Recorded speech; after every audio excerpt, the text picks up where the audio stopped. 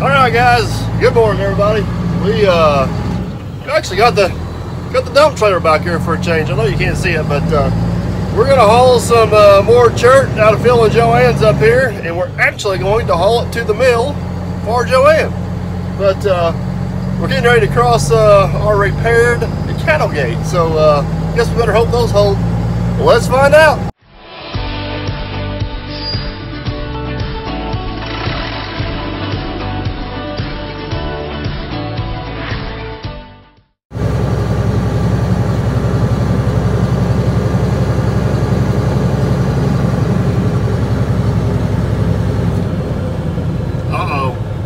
I think I see the one only logger weight up there.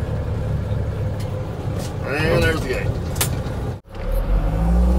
Alright guys, finally got set up here and finally got recording. You're gonna find this hard to believe, but got sidetracked by no logger weight coming in. I guess that's only fair enough. We are at his house, but anyways, just a couple things real quick. One, I don't know if you guys have seen my little dump trailer yet. It's a little 22-foot aluminum dump. I've had this thing for probably 10 or 12 years, and I used to use the crap out of this thing. I mean, I used it a bunch. And then because all I had was single axle dump trucks. I had single axle dump trucks and this trailer. And then I guess about a year and a half ago, about a year and a half ago, I guess, I bought that little tandem axle truck, and that kind of relieves some of the pressure or the usage on the dump trailer. Actually, I think this is the first time I've used it like in 6 months. I was trying to think when the last time I used it was, and it was back in December. I hauled some rock into the house out of the quarry, so it's been a while. But man, I think I paid like 1,800 bucks for this trailer out of damn near a scrap yard. The guy was gonna basically sell it for scrap. I had to do a little bit of framework to it, and I mean, nothing real major, just kind of fixed it up a little bit, welded up some cracks and replaced some cross members in it. And boy, she's more than paid for herself. She's paid for herself several times. I don't use it as much as what I used to, but insurance and plates on it don't hardly cost anything, so I keep it around. It definitely comes in handy. So I'll get some videos of her dumping and maybe going down the road a few other things. But I don't know which order these videos are going to come out in. I know a couple of you guys have seen logger Wade's videos. I built a big parking lot. We hauled about 500 tons of Chirt out of here. And I wasn't up here when it happened, or I would have got video of it, but I guess I was on the other end. Matt was up here loading. But I guess we're thinking it was the last truck. We were hauling with quad axles, and he fell through the cattle gate down there by Wade's house. We still don't know if he was lucky to make it across, or just I don't want to say stupid because that's a mean word, but if he knew the gate was broken and he drove across it, that wasn't the smartest move. If he didn't know the gate was broken and he drove across it anyways, well, I'm glad he made it. So, but Joanne's sending her triaxle up here this morning. We're going to load it too. I guess me and that truck are going to run together this morning. And Wade's tested out the cattle. Wade's tested out the repair with the with Whitey, and I've hauled a tandem axle load across it a time or two. But we're going to give her a pretty good 80,000 test. Well, if Hoover's watching, we're going to give it a 77.8 test this morning and see if she holds up. I'm not too worried about them 2 3/4 plates, and no farther than what they're spanning. I'm sure they're going to flex a little bit, but I don't think we'll have any problem getting it across there. So this Chirt, I know you guys have heard me talk about it a couple times here and there and now, but Phil is the expert on this stuff. He's been working with this stuff for years. It's hard telling how many thousands of tons have been hauled off this hill. But the reason why they don't dig it and put it in a great big stockpile where you just come in here and load it with a loader, it's kind of hard. It's not like extremely difficult, but it's packed in the ground here pretty good. You gotta have something with teeth on it to rip it up. I'll dig me a notch here and then I can come back with my larger bucket and load it some. But if you dig it straight out of the ground like we're doing here now, the moisture content in it is perfect. And as far as getting this stuff to pack where you need it to, it is it's all about the moisture. So if you dig it straight out of the ground, haul it to where you're going, and then put it down almost immediately and get it rolled or tracked in, it works excellent. If you haul it to where you're going and stockpile it, and then try to use it at a later date, one or two things that's going to happen. It's going to get so dried out, it will not pack. It just, and then the first time it rains, it's just a mess. Or the other scenario is it'll sit there in a pile, and if it sits there in a pile, it just soaks up water, and it's like, it's crazy how something so good can turn into just basically straight up mud. I mean, it is just nasty.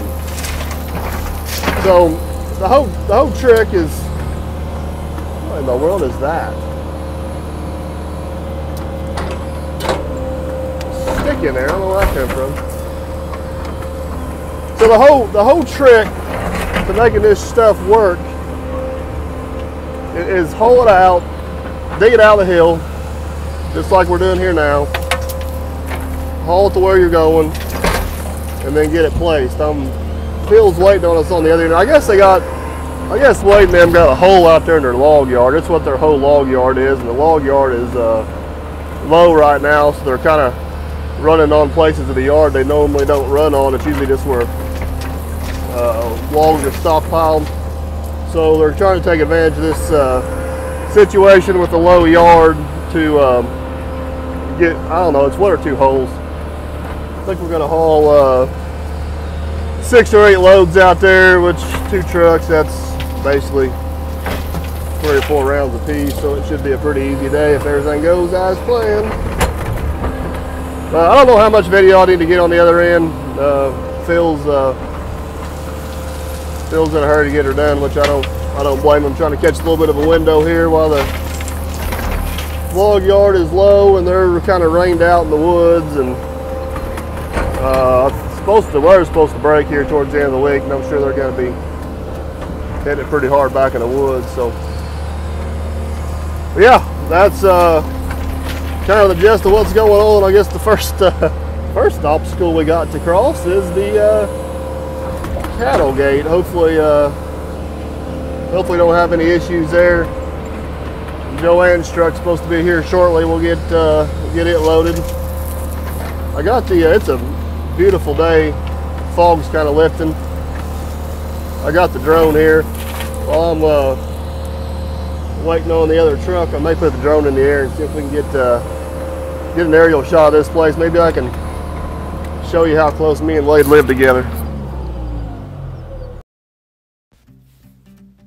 Alright guys, if you look close there, it's kind of hard to see my house. That's actually the back side of my house, and it's green, so it kind of blends in, but I'll point it out right there. And we're going to swing around a 180, and you guys will see, boom, right there. Red Roof is the one, the only, the YouTube famous logger Wade's place. So we'll take off flying to the south here. This road back through here, I guess it's technically a county road, but it's pretty much just a private road back through the property here.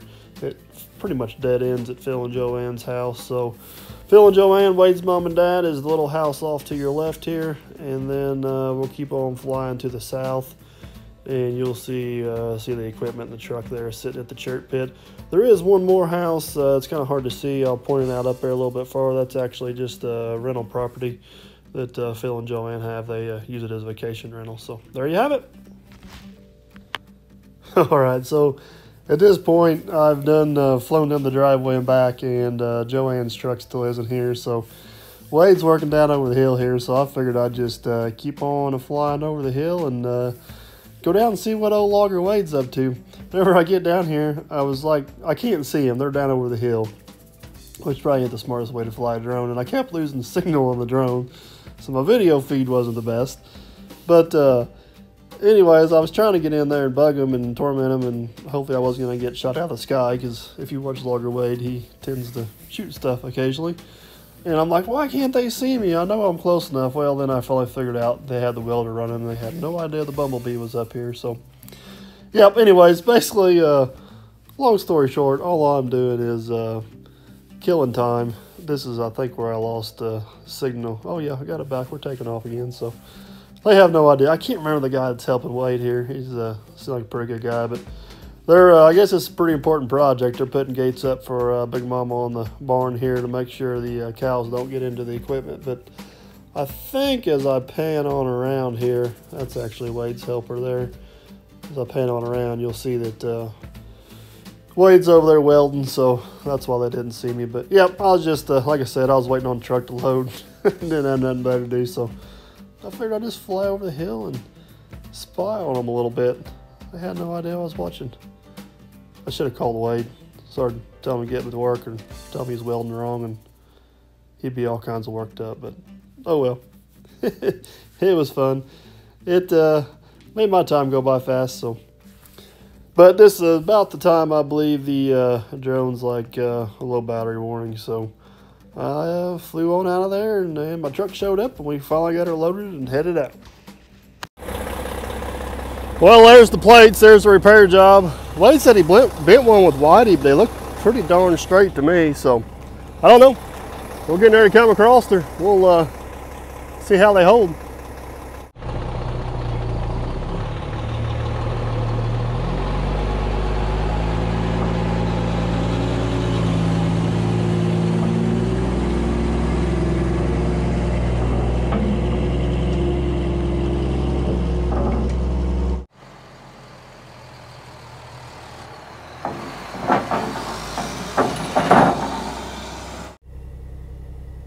Well, didn't feel too bad from in the truck.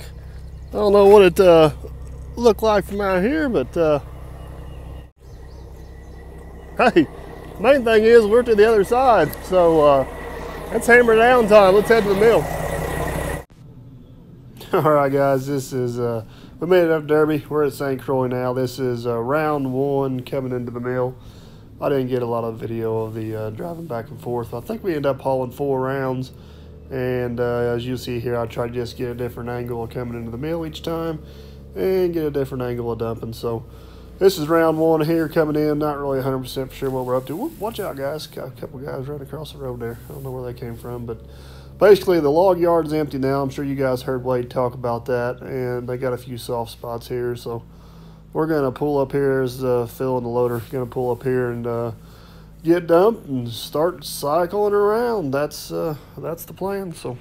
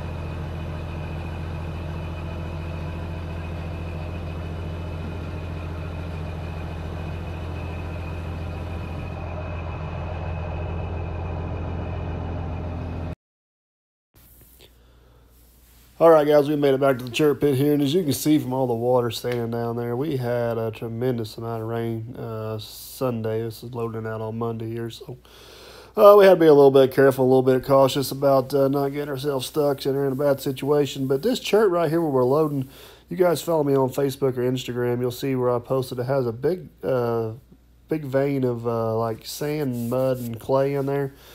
So I had to sort through it just a little bit and make sure we were sending good stuff out there. But got myself loaded and get Joanne's truck back in there and loaded. I think real time it took me about 7 minutes to load a truck. So, yeah, it wasn't too bad. I'd get myself loaded and then get him loaded, and then I'd pass him on the way there and be back and be loaded again before he got back. So it worked out pretty good. But, yep, loaded up, getting ready to head out here. It all went pretty smooth. Like I said, just had to sort through and just cleaned off top there, making Officer Hoover happy. But round two, heading to the mill here, pulling in and getting ready to dump here. So I'll let you guys watch that.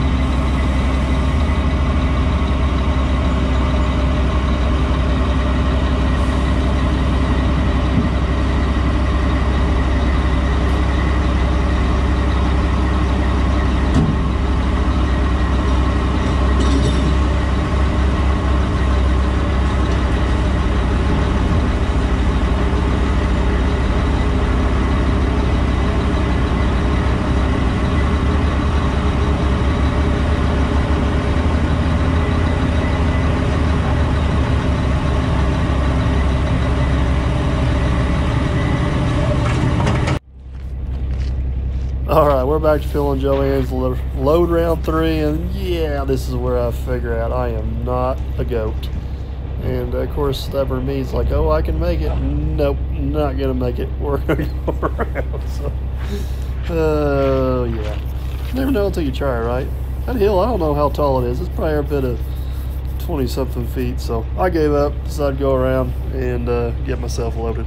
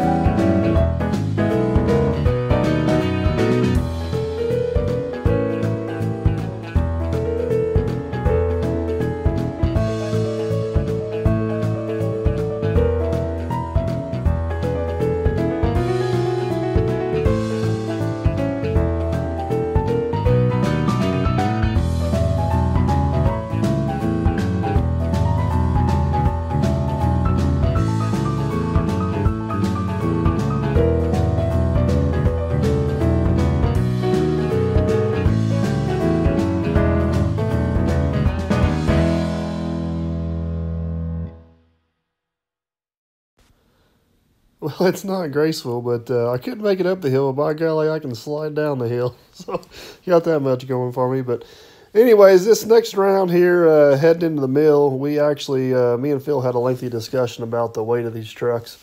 So, we pulled up on the scales here. He was like 500 pounds under. I was like 700 pounds under, but I was a little bit heavy on the truck and a little bit light on the trailer. So, it's good information. Was able to adjust and make sure we had everything right for the next go around. So let's get her dumped off.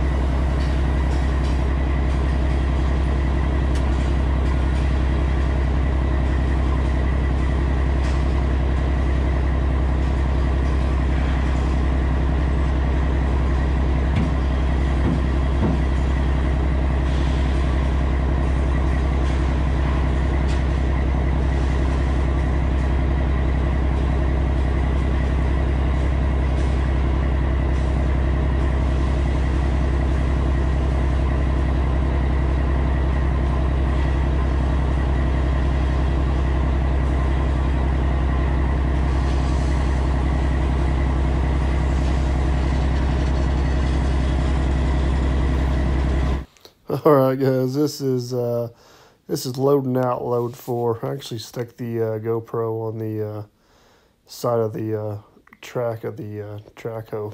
So I thought it was kind of a cool view, just kind of coming and going. But I actually got some good video of the truck leaving up here this time around. And I lost my GoPro.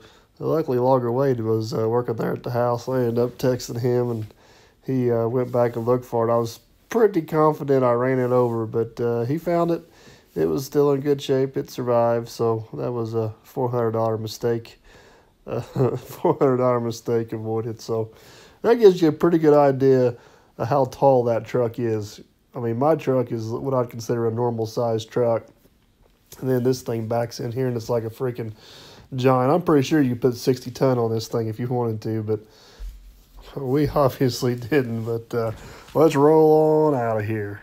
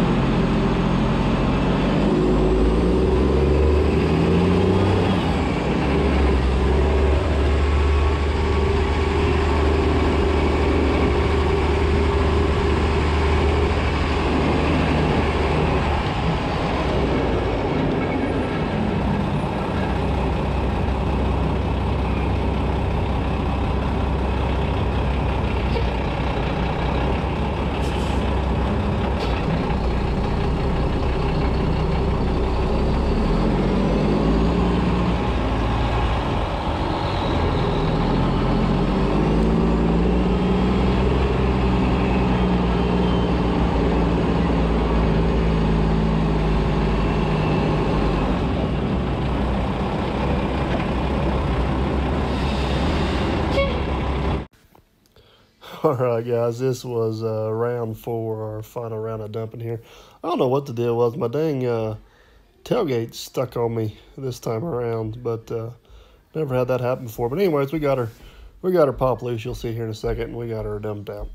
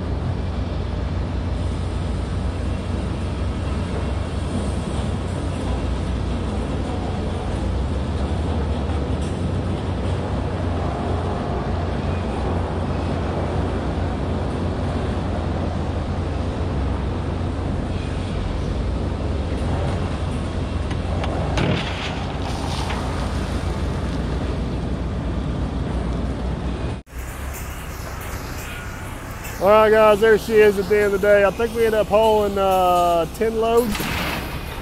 Phil's over there on the loader. He's running her in. She's packing in pretty nice. So she's getting ready to dump the last load off here.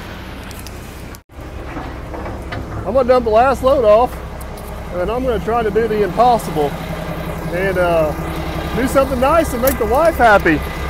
I'm sure I'll screw this up one way or another, but I'm gonna do my best. She's been wanting some black mulch for the house, so I'm gonna back haul some black mulch home and see if we can make her happy.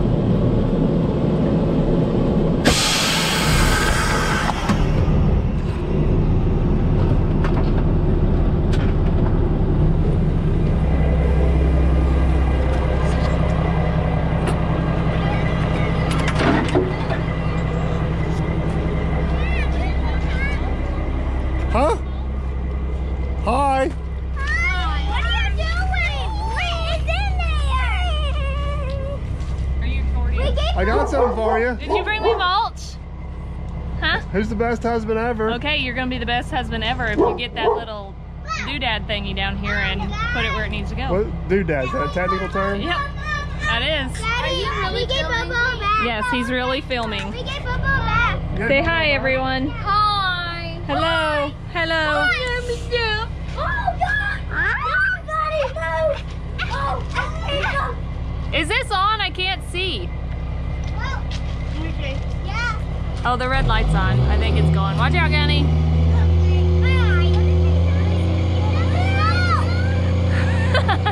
There's Levi posing in front of the mulch. There it goes.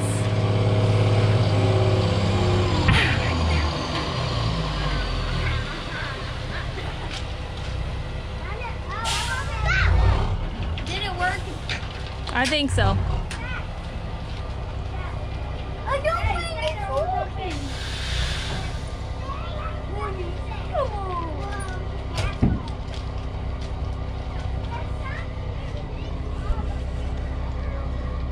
Is that gonna be enough? Is that gonna be enough? Why didn't you fill that thing up? Because it costs money. Aren't you made of money? No, you're welcome. Thank you. Thank you. All right, I go back to work. Daddy! Back to work. Go back to work. No. Hey, whenever I get home, I want all that spread out. Uncle Mike. I posed in front of it while it dumped to make it look. Yeah, they were posing. Yeah. It's a circus down there at the house. But I'm sure I messed this up somehow. I'm sure it's the wrong color. It's dumped in the wrong spot. It's got one too many rocks in it. I don't know. At least I tried, right? I tried to make her happy. That's all I can do. So, catch you guys on the next one.